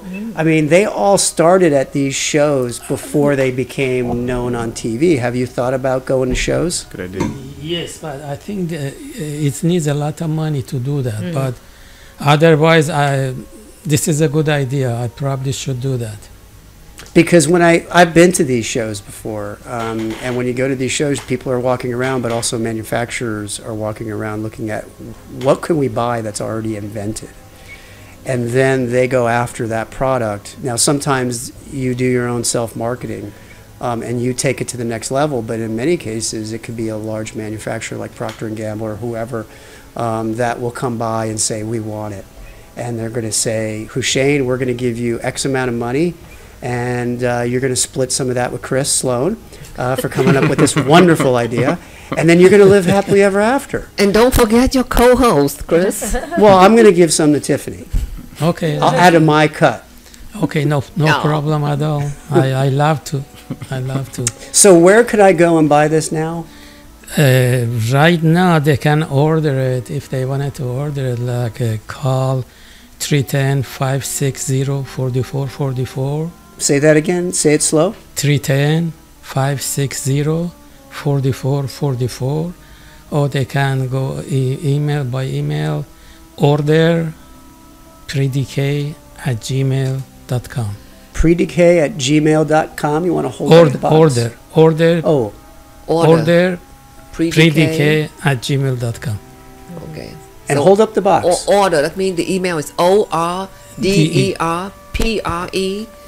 orderpredecay@gmail.com. Oh, Yes. that's wonderful. And how much is it?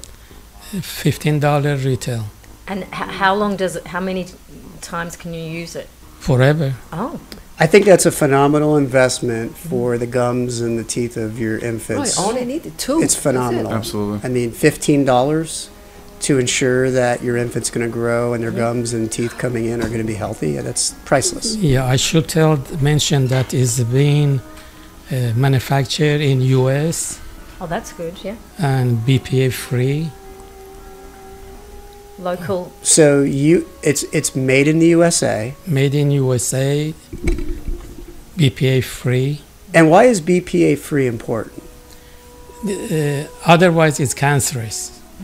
The plastic is cancerous, especially for the baby. So this is safe. that's why Oh, that's true. I Plastic can be I gruesome. made a product in China. It cost me around $50,000. It wasn't BPA free. Oh gosh. So I have to pay another $50,000 to make it BPA free. Yeah. Yes, Wow. because the thing is like that is not BB free. It can really hurt you. Because the good thing is I was allergic to that. This is when I was an adult. I eat something, and then after I eat the food, I got really sick because it wasn't BB free, like he said. What would Mr. Trump think about BPA? It's not only the bottle. Anything, It's fantastic that I could anything tell with you. plastic, it should be BPA free. All plastic should be All BPA. plastic Is that should true, be Mr. Trump? Well, it's not as good as my idea of using V rays to cure COVID, but it's second fiddle that I could tell you. What about the bleach? Oh, that's what I was trying to get at. Yeah. He's not a genius like I am, but that's phenomenal. That I could tell you. I would definitely choose it over my Trump steaks. That I could tell you. Believe me, because I just go totally bankrupt from those. You know that Will you choose it? 40% of the kids from 2 years and 5 years they have a cavities. 43%. That's too young. 2 years old, you start Yeah. growing cavities. And when the kids or the infant or babies they have a cavity more than 3, they go through anesthesia. See, So it's that's not why worth it. I nursed for 16 months. Yeah, I don't It's a think lot of anesthesia is a sacrifice. good thing to. No. It's costly, it's dangerous, it's not healthy. So I think this is a good idea Yeah. to invest. And I think it's a good thing too, because if you have something like that, and at a young age when they start developing teeth and they're eating certain foods, I mean, in the United States especially, there's a lot of sugar in foods. So if we're eating, maybe some sugary cereal, they could still suck on the bottle and get some water out of it at the end and kind of rinse their mouths. Yeah, but I think after 2 years of age, they're using zippy cup. A zippy cup. Zippy cup. So this can go to zippy cup too. Oh, wow. So it's actually adaptable in a zippy cup. So now what are the age groups of a zippy cup user? Until I think 5 years old. Yeah, this is zippy Oh, cup. that's it? Like, so they stop using it at 5? No, yeah, I think around that. So Oh. this is a zippy cup. Because I'm still can't- using one. You can't put it this over here. Now I'm embarrassed.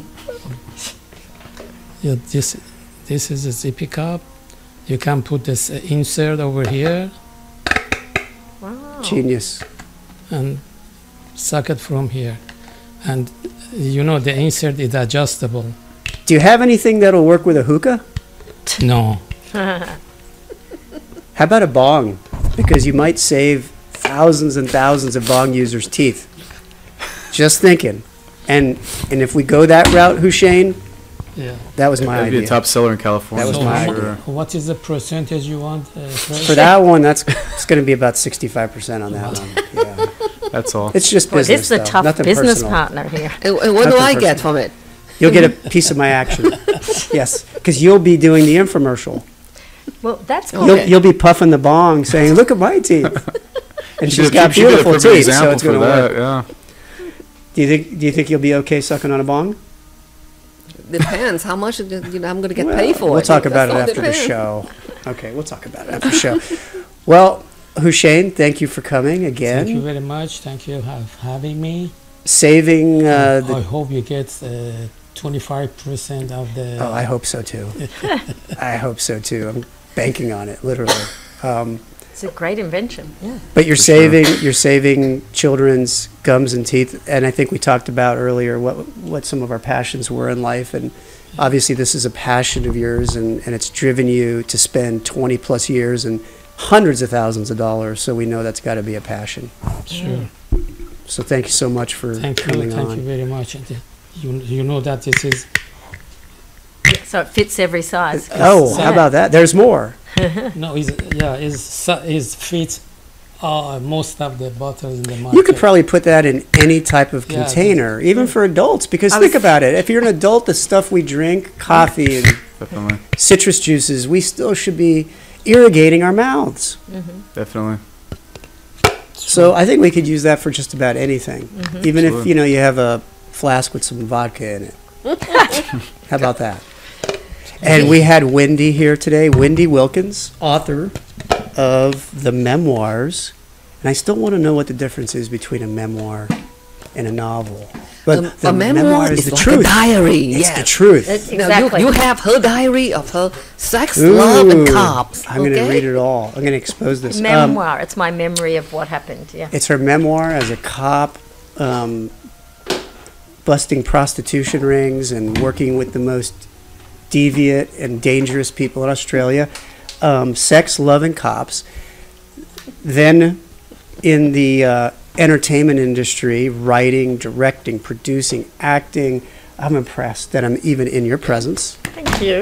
Yes, And Wendy, it's very nice being hopefully here. she won't It's forget actually- about me. It's an honor being here. So don't forget about Chris. Don't He's forget very about me. If sensitive, you and don't wanna forget about put all me in any your of next us. project. No Well, pressure. You can follow her on Instagram. Yeah, like we'll I follow did. each other when. I'm yeah, going to after- follow Wendy everywhere. And okay, now I'm getting a She's little eating her pepper spray out right little now. little worried. But and don't forget, yeah, you can follow me on Insta, and I'll start once we do know where we're going to release the movie, Death on the Border. Please, everybody, I want to be there. watch it. I'm gonna Front check row. that out for It'll sure. be streaming, but I'm not sure where. Great. Yeah. Yeah, good, great. My movies will be streaming too. I will email you the details because I'm sure Perfect. Chris is bored from listening to No, it. I'm excited because she's booking more work than No, no. Tom Cruise. Well, we can all follow each other. And that's hard to Yeah. do. And Chase, thanks for coming. Thank you, absolutely. And Wait, Donald, I want to ask Chase some Fantastic. questions. Yeah, Okay, sure. Chase, I love your imitation of Mr. Trump. That was really, really Thank you. wonderful. So can I ask you, who's your favorite podcaster now? Podcaster? Yeah, yeah. I Other listen, than I listen to Tiffany and Bill. I listen to Bill Burr a lot, the comedian. I can mimic him pretty good too. Yeah. go on then. Give us a little bill. I can do his laugh. He goes. He always laughs like that. I've met him a couple times. He's really down. I saw him at the Comedy Store. Yeah, me too. Phenomenal. Yeah. Yes. Yeah. And tell us something about something that you think is true, but nobody else agree with you on it. And don't be True. shy. Yes, Oh, yeah. boy. Be like Well, Chris. actually, You just tell know the whole what, world. I am going to be doing open mic soon, so I'll share my material there on that because When? I'm actually going to go Tuesday. I don't want to say where yet because I don't want people to see me bomb the first time because I'm just starting out. So, but I'm going to be doing impressions of comic characters like the first one I'm going to do is Bane from The Dark Knight. I could do it really well. Bang! Objectivity, powerful deceptions of the uninitiated, and yeah, but I have some original material that I'm gonna wait till it's out there in public. Very cool. Yeah, Very so- cool. And then we'll have you It's- back. It's gonna be like Bane, like as an everyday guy, you know, like that, even though he's a total psychopath. So it's gonna be that. It's gonna be that. You parked in my spot. Yeah, I'm gonna snap your neck for taking my parking spot. Yeah, that type of thing. Yeah, I love it. yeah. And what was the last time that you Google? What was the last time I Yeah. Googled? Yeah. What was the last time you Googled? Not when. Probably yesterday. I'm actually was looking for the open mic places, so I'm gonna down the road also go to the Comedy Store, and they have that every Friday. Nice. Yeah, so I'm gonna have glass thrown at me. That's okay. Oh, they don't do that, do they? No, I'm just joking, but yeah, Gotta yeah. start somewhere. Yeah, exactly. Okay. So And what should I ask you? What should I have asked you, but I forgot or didn't? well, on my IG CL impressions, I have a lot of music covers I do that I'm proud of, and some that I'm not. So, but there's my impressions are on there as well. You can check out of Matthew McConaughey, Alex Jones, Infowars.com, and that type of All stuff. right, So all you can- right, all right. Yeah. Living, Livim. So We're you just can- living. Yeah, so you can check out my stuff on CL impressions. And we'll Great. follow So, you, yeah. so where can Thank you. people go to find out more about you and your work? Well, I'm just trying to get out there. Really, I have an agent now, and she's taking me out there. Not as many auditions as you, unfortunately, but I've had a couple auditions. Has she asked you to model in a bathing suit yet? No, she hasn't. She hasn't had me show my man boobs lately. Yeah. No. Would you? Whatever gets you by in this town. Whatever gets you by in this town. I like that attitude. I'm just joking. Whatever Why did it I takes. tell that story? See, the thing about it is, and I know we're wrapping it up, but when I came to Hollywood and started I was wanting people to ask me to take my clothes off, and they didn't. So You're then more than welcome to do it right now, what am I Chris. doing wrong? Do you know, You're more than welcome to do Actually, it right I have now, an right interest- here. I have an interesting story. I'm not at liberty to say because it was a coworker of mine, but Do you want to make up a name so we have a name now, even though it's not true? Terry, sure. Terry. Yeah, some coworker of mine, Terry. He was telling me because you know how the Me Too movement, but obviously it's wrong how men were treating women. There was a woman casting director that literally, in order for the guys to get the part, they had to sleep with her. And Ooh, I like her. And she's an attractive woman, so most guys are like, sure, why not? Like, how do I sign up for this? They would do it for free, but. And what didn't they know, though? What was the catch? Yeah. There had to be a catch. What was the catch? Well, I guess they just She had a to- disease? yeah, right. Yeah, she had gonorrhea. No. Oh, But my I'm God. just joking. No, I don't know. But yeah, I guess you got to use your tongue to get in this business. I have no my idea. I guess. do you know, I make a joke. I mean, it's so politically incorrect, but I was like, I'd never do the casting couch, all these people, but Yeah. then you think as you get older, wow, I've slept with a couple of guys for free. Why? Yeah, I mean, that I hey, you know regretted. what? That I Yeah. regretted. Yeah. Why didn't I? Just, But there was do nothing one- at the end of the rainbow from it. So here you can Yeah. at least maybe get something out well, of it. yeah, hindsight. So yeah. That's a joke, by the way. Well, No, it's not. No. Just got to cover. we're at the bottom of the hour, and I thought you were going to say the bottom of the barrel. well, I think we hit that Yeah. few minutes ago. No, but we had a wonderful show, and at the bottom of the Yes, hour, we do, and I think that we might embarrass us. Oh, did we embarrass you, Hooshang? No, not at all. Oh, okay, that's good to know because he's such a sweet, wonderful father, and then us. And an inventor. This genius talking about your deviants right now. Yeah. Thank you. He's just thinking, how did I get involved in this? Yeah, right, exactly. I'm talking about babies and their teeth. Yeah. And now we're talking about the casting couch. But what's, maybe this is for another episode. What would be the perfect casting couch? So just think about it. We won't talk about it, but what would be the perfect casting couch? What kind of couch would it be? What color would it be? What would it be made of? I think about that stuff. I have it already You have in a mind. vision? Yep, a vision of it. Like a wooden daytime bed, Yeah. with A craving day bed? wooden all three sides. Yeah. And it's like at least had to be full size. Ooh. Silk sheets. Oh yes, I like silk satin sheets, really Yes. high quality. The kind that we don't, slide off the bed. The silk Yes. ones, the really high quality ones. But I like that. The first casting couch I ever saw had a lot of stains on it, so I didn't know if Oh, gross. now we're at the bottom of the barrel. That's right. Somebody should have, with hygiene, should clean it. But I think we talked about a lot of things today that made us laugh. We cried a little bit. Yeah. We talked about careers and changing careers, adapting, self-improvement, how to get through depression. I like the idea. You just motivated me today about you just said, you know what? I'm snapping out of it just like that. I'm going to live life. And I think if there's one thing I pull from today is that every day we get up, let's just live life, right? Yep. One That's day all at a we time. can do, right? Absolutely. And realize how precious life is, Mm-hmm. right? Because we don't know how long we have. So, You bet. Yeah. so thanks everybody. I cherish the time with people. I learn a lot, and honored to be in the presence of all these talented people for somebody like me. Oh, thank So you. thank you so much. Thank you, And, Chris. Thank you. Thank you you. so much. So here we are wrapping it up until next Sunday. Filter 90211.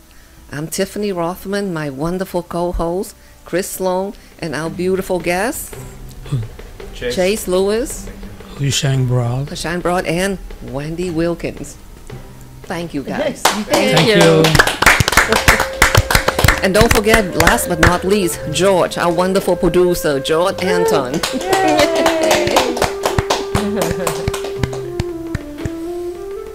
Wonderful. Thank you. Thank you. Thank you. Oh, hot, hot, hot. Just warm it. Are your ears sweating yet? Yeah, you forgot to open the door, George. It was probably too noisy. Well, it was cold though. It was cold. Well, Now that I was gotta go change painless. my Thank clothes. you.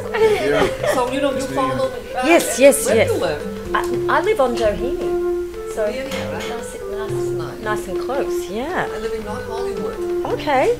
and I work in North Hollywood. I got first aid workouts. Oh, that's I so. couldn't help it. I was a school psychologist for 25 Oh, years. good on you. So that must feel good. It's, Yeah. it's wonderful. So now we do ceremonial pictures Oh yeah, you have one I can have? that we'll cherish. Tiffany Yeah, here.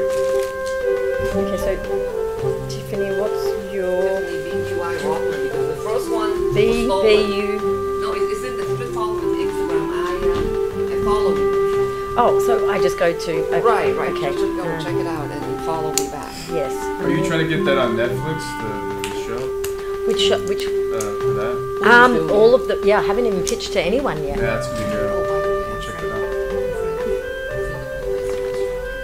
Oh, you're a friend of his? Yeah, I Oh stayed my at his God. house in 2019. I came out here before I moved out. Oh wow. So we need to I haven't seen him since I moved out because of the pandemic. I think he interviewed someone recently. A filmmaker I met. He was here. She did a movie that I went to see. It was about the the Australian girl that sailed around the world by herself. She was only 16. And It's his job. It's very stressful. Even though he's famous, when he Who's this? Philip Noyce, he did Rabbit with I don't know what the kids film, like 8 years ago, 10 years ago, something like that. The kids film. He was really, really upset because the kids, it did well. The kids love it, Right. but he thought that it went bad, and this is right after he had surgery. He said, and he told me I need help, and so I called another filmmaker that she Vietnamese also, he's frank with, to do the comment sessions, stay with him. He took him to the doctor. He said he was so worried that they able to work. Because it wasn't good. Yeah, the pressure. but it did well. Yeah, He's so the good. personal pressure of It's like so stressful. And so anyway, so think that okay. I stayed with him last night. One time I came home, I came back to him. Yeah.